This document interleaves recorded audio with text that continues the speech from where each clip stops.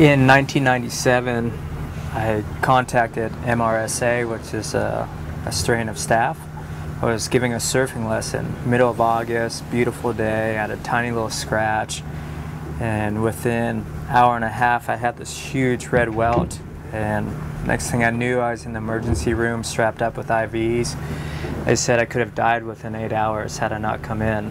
So that was the beginning of something that kind of clicked in my mind, and I was asked to speak before City Council. At the end of my speech, I said, what good is the beach if we can't enjoy the ocean?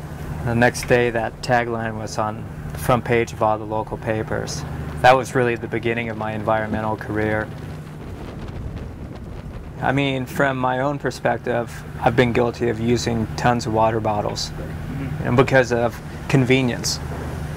A lot of our pollution problems, I think, stem because of convenience. It's easy to grab a bottle of water, drink it.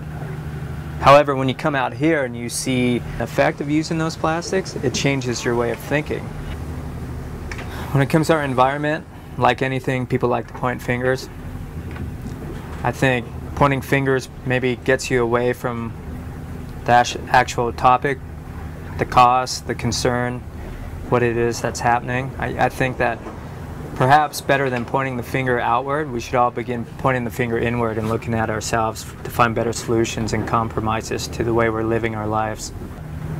We're aware of a lot of problems going on within our environment, urban runoff, overdevelopment, plastic. Where do we go from here? How much is too much?